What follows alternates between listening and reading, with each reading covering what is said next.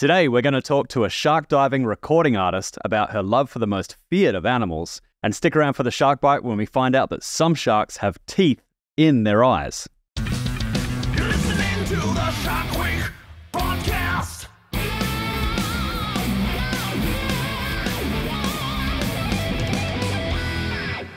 G'day everyone, welcome to Shark Week, the podcast. I'm your host, Luke Tipple, and today I'm super excited to bring on a shark diving superstar, Kesha. Now, you wouldn't think shark diving and pop superstar goes together until you meet her. Now, before we get too deep into things, make sure you subscribe to this channel, like the video, and ring that little bell so you never miss another one of our weekly podcasts. You know, it's easy to forget about nature. I think a lot of us live in the suburbs, we live in air-conditioned boxes, and we're so far away from the ocean and sharks that sometimes it can feel unimportant. Now, if there's anything I want you to get from this podcast, it is just how important the ocean is and how important sharks are to our daily lives, even if we don't see the ocean with our eyes every day. Now, one of the things I love to do is hear from people with massive voices about their love for sharks and the outdoors, which is why I invited Kesha onto the Shark Week podcast. Now, Kesha. Hi. I've been chatting to your brother and he told me you're a badass shark diver. You know what? I am. I haven't been in like a year, but I have done plenty of shark diving around the world.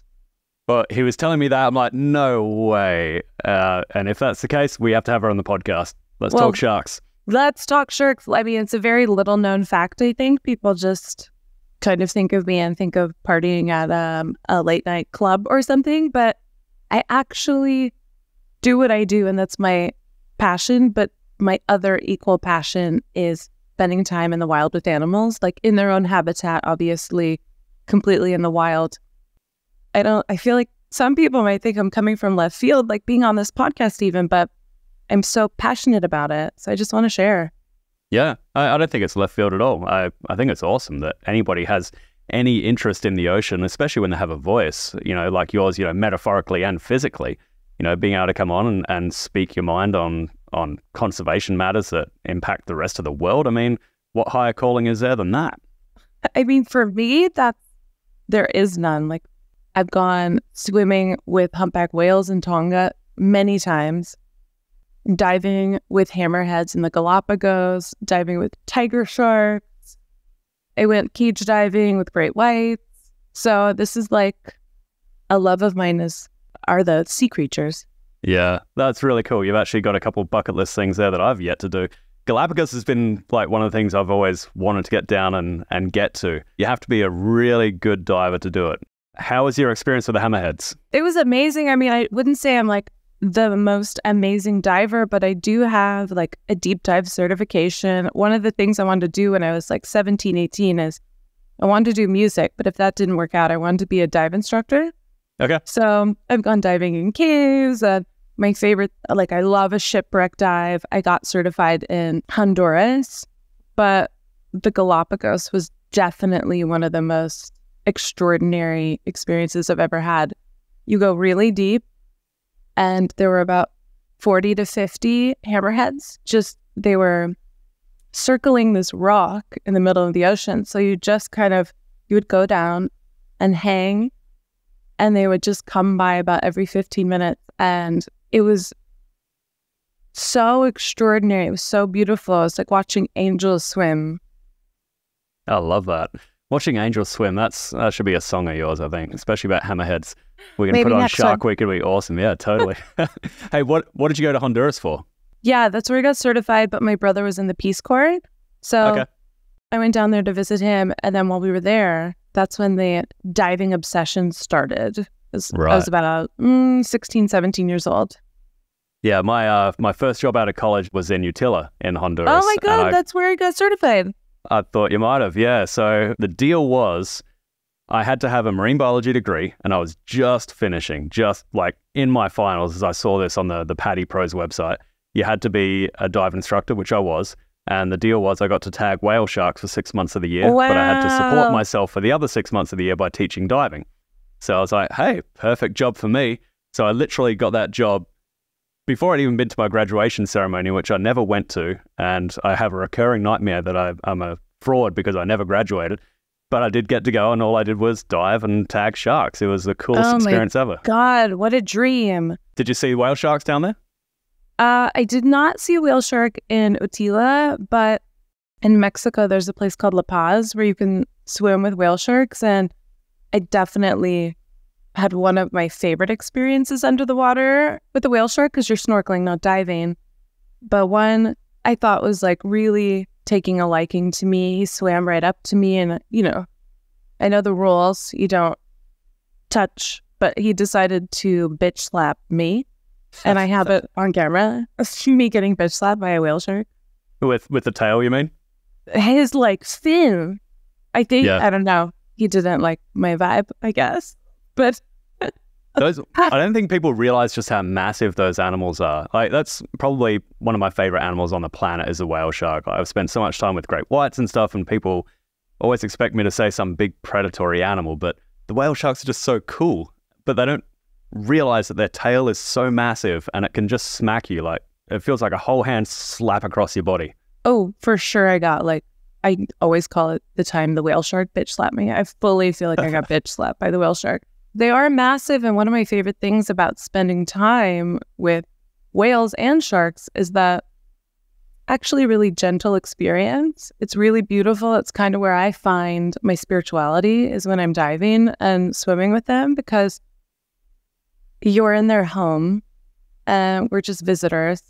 And I feel very honored that they decide to grace me with their presence because they have the whole ocean. So I find it really beautiful when you get to interact with one of these animals. It's such a special moment.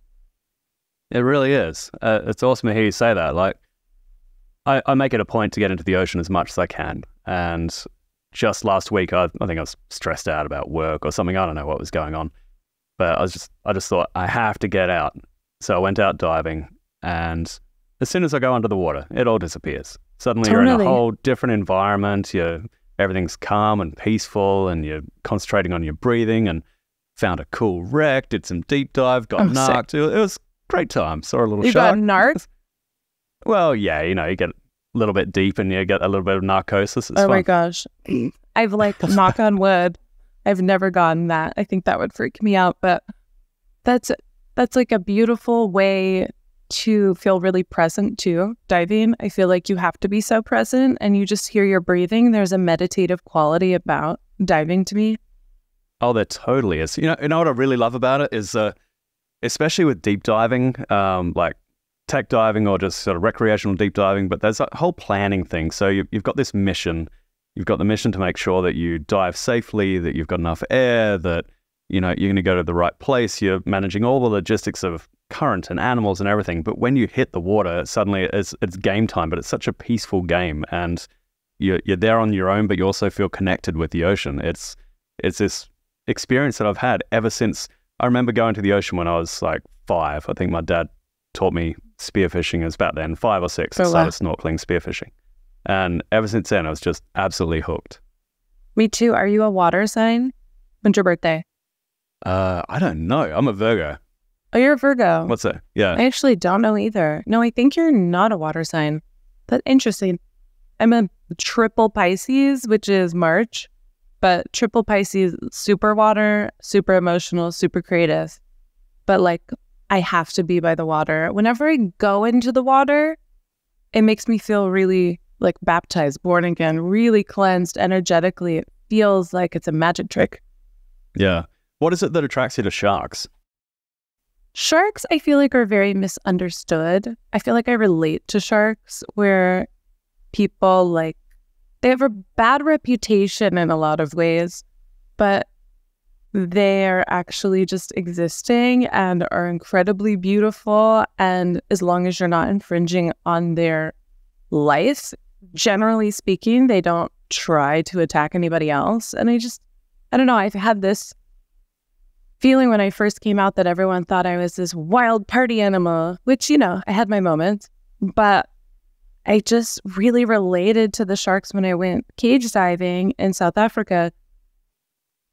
I just thought, these guys just have a really interesting reputation. And now that I'm spending time with them, I feel like it's sensationalized because that's what people do. We live for the drama of everything, but they're just beautiful creatures existing. I just became kind of I got so impassioned by spending time with them that it then became like tour, go diving with shark, tour, go diving with shark. So my one passion kind of fueled my addiction for sharks and ocean, spending time in the ocean. You know what I think it is? It's that people, you know, you might appreciate this kind of analogy that people see sharks just on the surface. You know, they see a fin coming. They don't know what's underneath it. There's that inherent fear of what's underneath. Or they see the shark interacting usually negatively. You know, if you're going to see it on TV, it's going to be something negative, right? So you see a negative human interaction where a shark is on the surface and, you know, they might have bitten that person or something. And that's pretty much all we see. The big mystery to people is what's underneath. You know, what happens in the deep water? What happens to, how do these animals live? And when people are brave enough or curious enough to get out there and explore the ocean, to be underwater, to look them eye to eye, to be one in that environment, suddenly those mysteries don't necessarily go away, but you realize there's just way more than to sharks than there is of what we see on the surface. Totally. I feel like it's all sensationalized. Yeah. Because this sensationalism sells whatever news organization is putting it out, you know? And we have a culture that's based on making money off of drama. And I think that that's why I want to go diving with them too. I feel like I'm going to the moon, but it's right here. And there's so much of the ocean we haven't explored. After I spent time in the Galapagos, I kind of learned more about shark finning, and there's just such a need for people to know that they're not monsters and that you can appreciate them and should be protected because they're really important to the ecosystem. Yeah.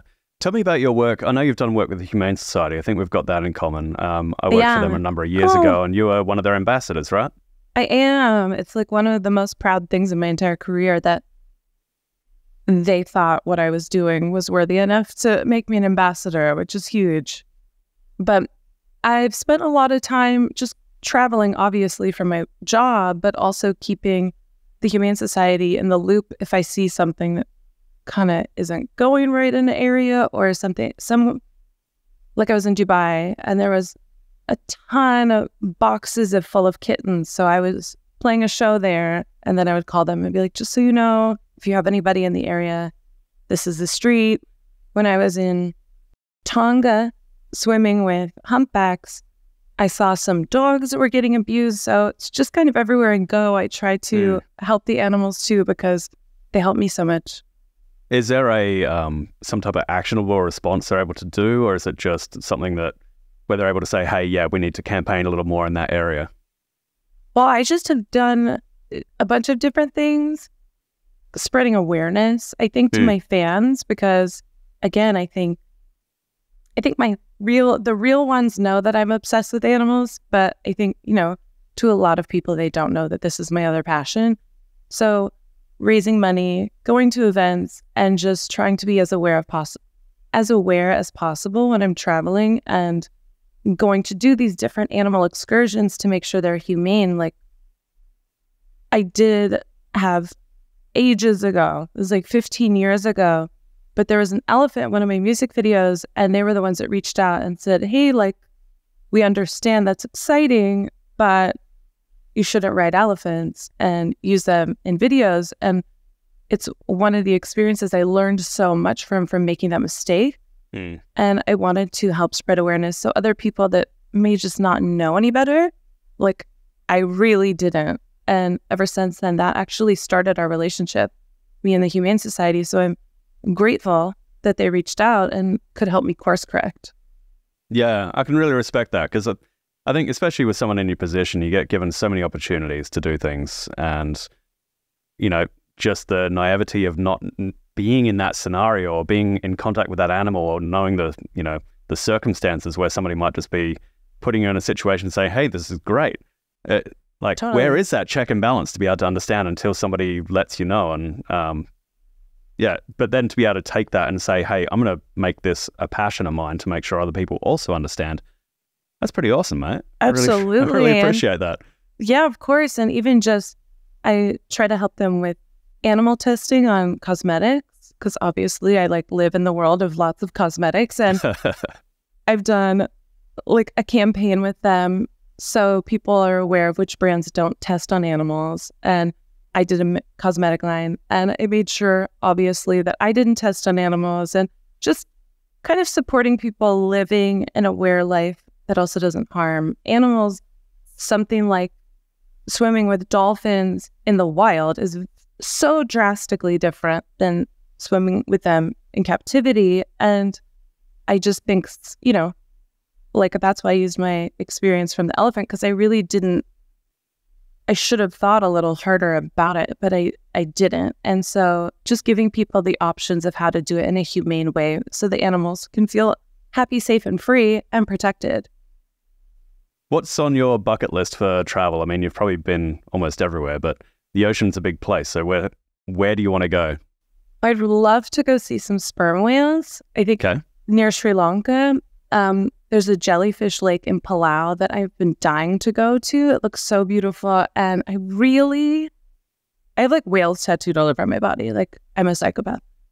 But I really want to go, like, you can kayak and look for narwhals. And that's my bucket list. It sounds so That'd be freezing badass. And insane. But I really would like to see a narwhal in the wild before I die. That's one of my dream excursions. So that'd be like in between the ice flows, kayaking around, waiting for this big unicorn, prehistoric looking animal to come up and rear this.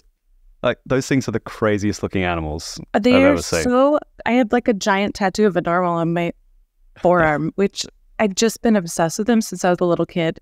And I think they're so magical. There's something really magical about animals, especially in the wild, when you just see them living their life. I feel like you get blessed. And so I just would be so grateful and so humbled to be able to see these magical unicorn whales. Yeah.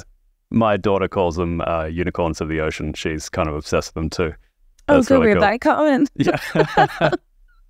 Hey, so what do you work with the Humane Society and everything else? Obviously, there's a need for shark conservation, preservation. I'm sure you've traveled to many places where that's not really the first thought of the people living there. How does that make you feel? I think that it's, a lot of people and culture. I think you get used to something in a culture, and I don't blame any person, but I think it's about education of how we can course correct a little bit. And watching The Cove, that documentary, I loved seeing that because it's giving people that have been doing something for so long another option, because people just want to live their lives, make money for their family, and I understand that. But I feel like people want to do better. We want to be good.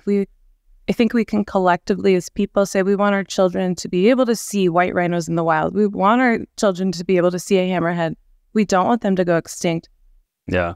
You mentioned The Cove. Was that an important film for you? It was very much, because I was totally unaware of what was going on. And I think that's the case for a lot of people. I mean, at least for me, you learn when you learn things, right? You don't just know them, especially if you grow up in a culture that doesn't talk about it or find it a problem.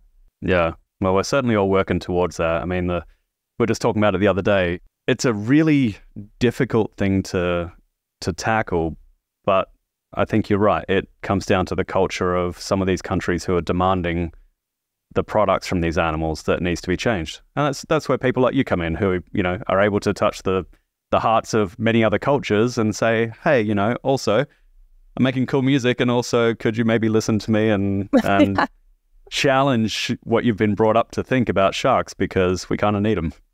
We do need them. And I feel like, I have my tiny little corner of the world, but I want to do what I can, because I've had personal experience with these animals, and it's such a beautiful, majestic, life-changing experience. And I hope that for my kids one day and their kids. So I think it's also about the education of what the products that come from shark finning, how they're really not scientifically proven to do a lot of the things that people say they do.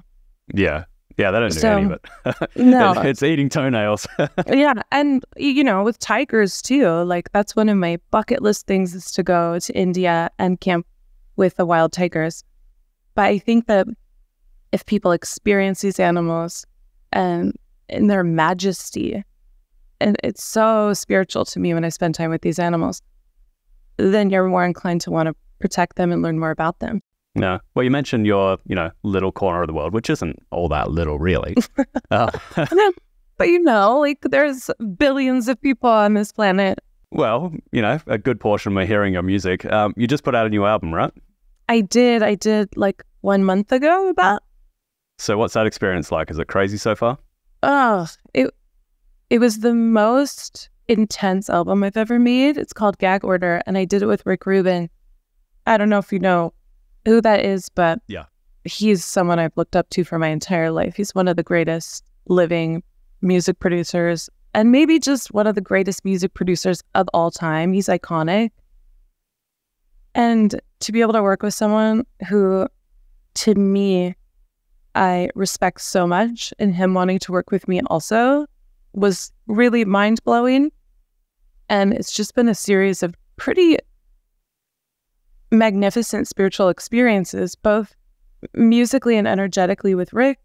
And even for my birthday, like 2 months ago, I went and I was kayaking with orcas in the wild outside of, like off the coast of Washington.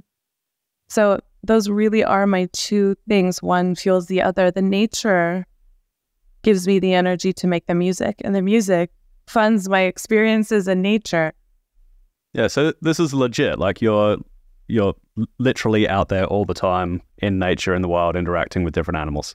Oh God, yeah. That's like what I live for. It's my favorite thing in the world. Aside from playing shows, my favorite thing in the world is spending time with animals.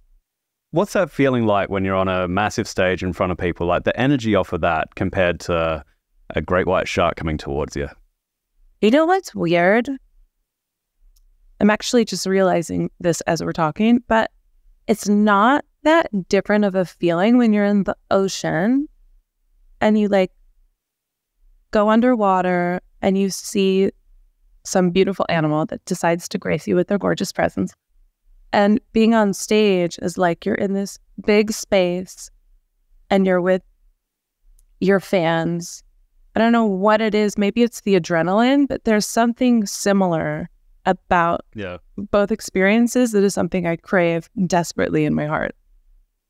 I wonder if it's like people talk to me and they say, oh, you're an adrenaline junkie because, shark diving, a bunch of other stuff that I get into, but I've never thought of it that way. I've always thought of it as like just an intense focus.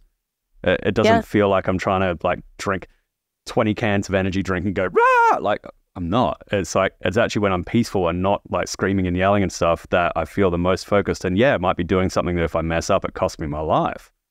But absolutely, that's the fuel, it must be some like a tiny bit of what you feel on stage. Oh, it feels really like special. It feels important. It feels like cosmic divine timing has to line up for this particular thing to occur. And I think that it's okay to be an adrenaline junkie. For me, I find exactly what you just said. For me to be the most present, I think it takes a lot of stimulus for me for whatever reason. Like I thrive in slightly chaotic environments, I think, because of my job.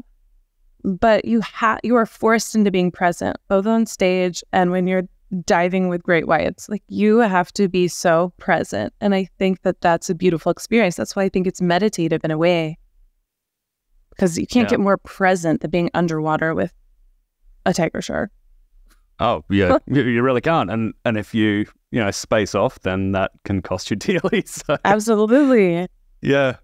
What do you hope that this album does for you other than just make people enjoy the music? Interesting. I made it from this deep place of needing to get this experience out of my system. I had this like really beautiful spiritual kind of awakening moment, and I wanted to make an album that sounded like that felt, because I hadn't heard something that sounded the way that felt for me. So I went on this 3-year-long journey of trying to find the perfect flow of exactly what it felt like. So it was mine for 3 years, and now I've given it away. And so I just hope people listen to it and they know that they're not alone if they've experienced these like weird, almost psychedelic feelings. And, you know, I speak about my insecurity. I speak about like who I once was and will I ever get her back, and heartbreak, and how I just want to be happy. And if other people have these feelings, I just want them to know they're not alone. And I think that there's a lot of comfort in knowing you're not alone as a human. As one of the billions of people, I think it's nice to know you're not alone in your kind of like darker, scarier thought. Yeah.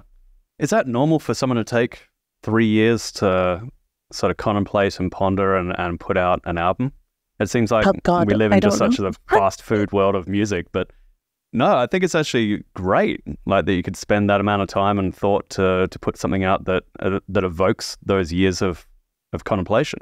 Well, I really wanted to capture it like a book, like a chapter of my life. Yeah. I wanted to capture that musically, and I think I really did. And it was a scary time for like the whole world. We're all going through this collective pandemic. So I really like took my time with it, which I will have to give Rick Rubin props because he kept telling me to be patient, and I'm not a patient human being.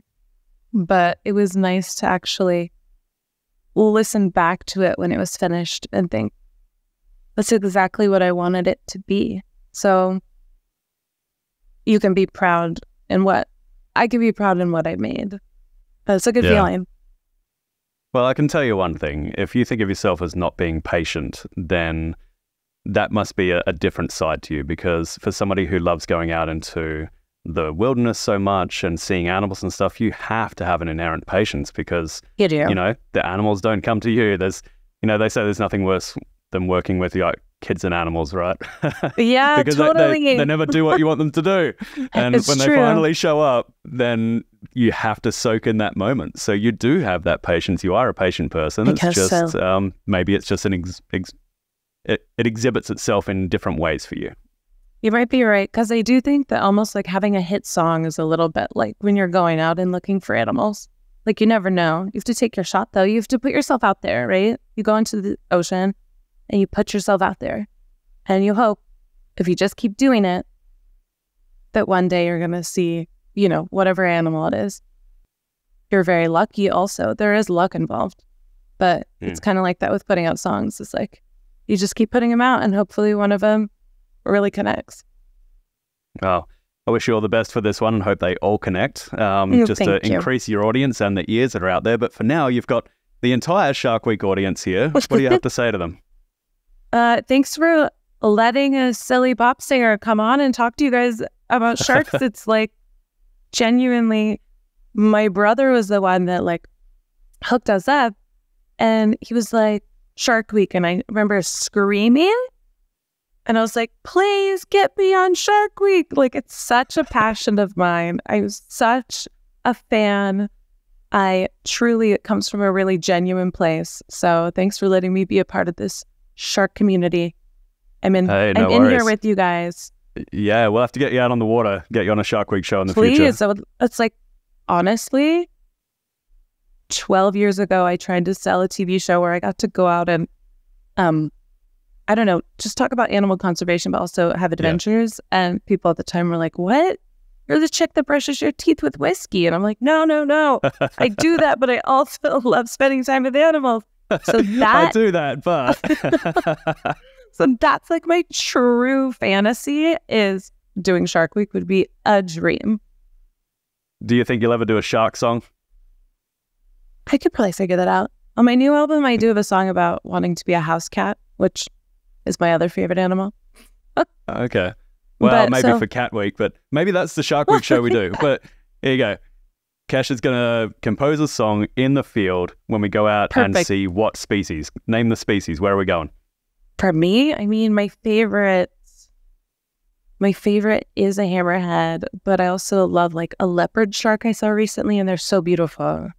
They are very cool, but hammerhead sounds more Shark Week. Okay, let's do hammerhead then. Let's go to the Galapagos, see some hammerheads, and then I'll sing you a song right there on the boat. If you find me a hammerhead, I'll sing you a song about them. Deal. That sounds amazing. All right, we'll run that up the flagpole. Thank you so much, Kesha. We really appreciate your time today. Thanks. All right, it's time for today's Shark Bite, where Sierra leaves us with a cool ocean fact to end the show. What have you got for us today, Sierra? All right, today I'm going to tell you about how whale sharks have a sharp eye. Okay, like eyesight?